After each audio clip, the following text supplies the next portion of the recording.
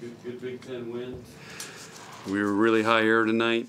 Our passing was, after the first game, got really good, and it was a very good serving team, and we caused them not to ace us and have 14 errors. And but I thought we were really just up and down with our play tonight. But we found a way to survive. After we lost game one, we found a way to come back and put some pressure on them. And I thought our serving was pretty good and stressed them. And then, you know, game four, we went back to high air again. So it was like this, you know, all night it felt like.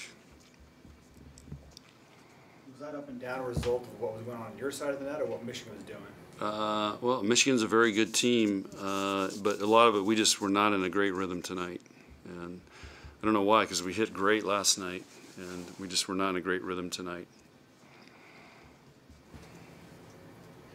With Allison Jacobs, what do you just respect about her, and what do you wish you would have done a better job on defending her?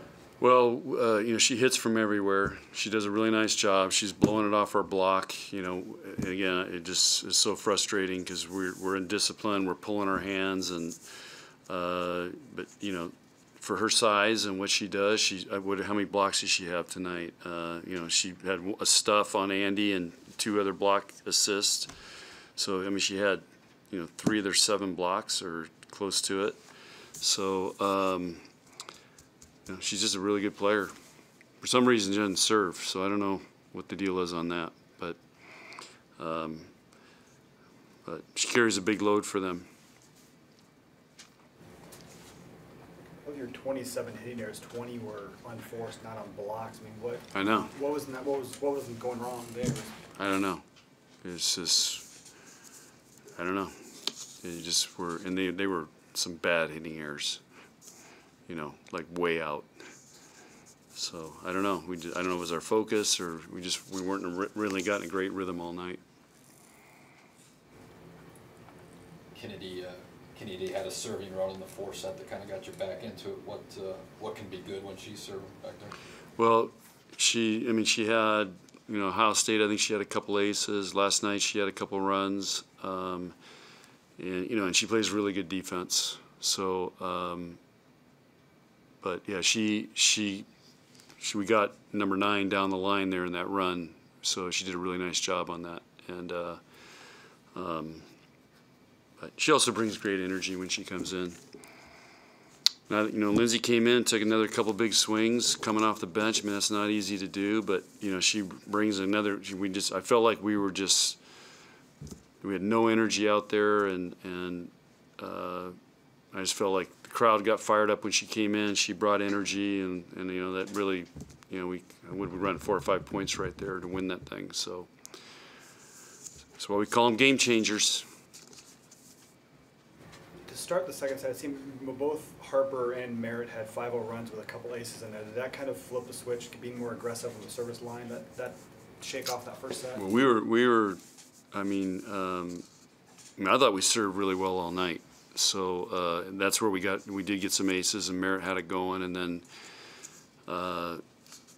even, you know, Merritt missed after that timeout in game 4, but then she came back and thumped a couple other really good ones and got them in trouble. So I thought our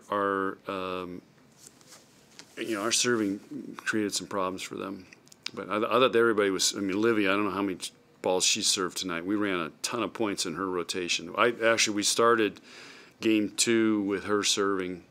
So I think that's what we did, because we were just running points in that with her serving, and she played phenomenal tonight. Lexi played great tonight.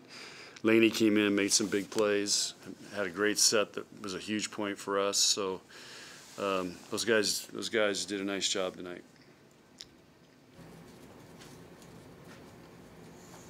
Olivia tied her career high with 10 digs tonight, and she's been holding it down passing.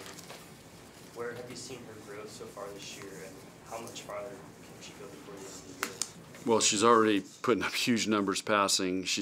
We're running a ton of points with her serving, but she made a lot of great digs back there. There's a lot of balls coming off the block and high that she dug and took them with her hands, and you know, and nothing really. I mean, she's, you know, really nothing really phases her. So she's a huge asset for us.